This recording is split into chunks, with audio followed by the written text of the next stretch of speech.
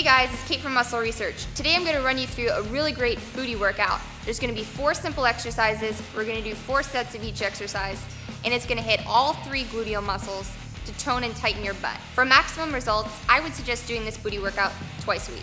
So let's go do this. So the first exercise in our booty workout is going to be squats. We're going to do 4 sets, and each set is going to have 12 reps. So when choosing a weight for your squats, you want to make sure that you can do 12 reps with good form, but you want to make sure that maybe the last 3 or 4 are a little bit more challenging and your glutes are really starting to light up. So you want to make sure the bar is resting comfortably on your shoulders throughout this exercise. Foot placement for our squats should be about shoulder width apart. When going down into your squat, you should go parallel or a little bit below for ideal results.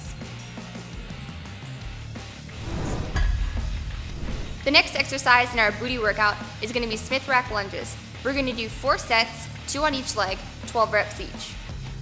So generally speaking, when you're picking your weight for your lunges, you want to go a little bit lighter than you would doing your squat because it is a one-legged exercise. The bar placement for our lunges is going to be the same as it was for your squats. Another thing you need to make sure that you're doing is when you're going back into the lunge, your back foot should be on the toe the whole time. When you dip down into your lunge, you want to go down far enough so that you're really feeling it in your glutes and your legs, but you don't want to quite touch the ground. So you want to go as close as you can, but not quite touching. The third exercise in our booty workout is going to be cable kickbacks. We're going to do 4 sets, 12 reps each, 2 on each leg, just like we did for the lunges. In order to do the third exercise, our cable kickbacks, you're going to need an ankle cuff attachment for a low cable machine. Some things to keep in mind when you're doing these cable kickbacks is to make sure both legs are straight without being locked out. So the leg that's going to be extending backwards, you want to keep it as straight as possible without drifting off to the side. Pick a challenging weight, one that you're going to be able to do all 12 reps, but the last 3 or 4 should be pretty challenging. The last exercise in our booty workout is going to be a glute bridge. We're going to do a one-legged variation of this exercise.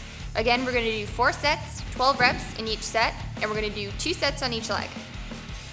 So a couple things you want to keep in mind when doing your glute bridge is you want to keep your hands flat on the ground right by your butt.